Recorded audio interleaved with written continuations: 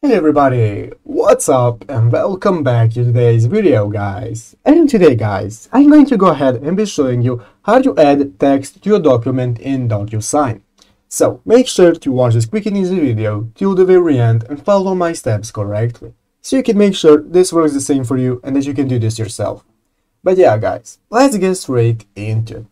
The first thing you want to do guys is go ahead and open up the official DocuSign.com website right here and log into your account. After logging into your account guys, you'll be greeted by this main page right here where you can see all the necessary info about DocuSign. At the top of the page you can see all of the sections that you can access, such as the home page, manage, template, settings, and so on.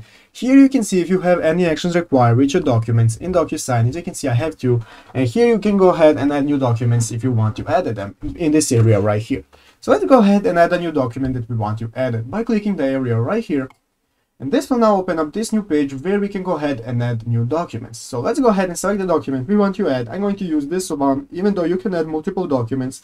But now it's going to go ahead and create an envelope with all of the documents that we have added. As you can see here guys, in a couple of seconds, it's going to open up this page where our envelope is, where we can see all of the documents we have added. And now we can go ahead and add new recipients if we want, and a message. I'm going to add this recipient right here. And now let's go ahead to the next page so we can get started with editing the document by clicking the next button right here at the lower bottom of the page. Now guys, we will be taken to this page right here where we can get started with editing the document. And if you look at the left side of the screen, you will see the fields that you can add to your document, such as signature, initial, stamp, and so on.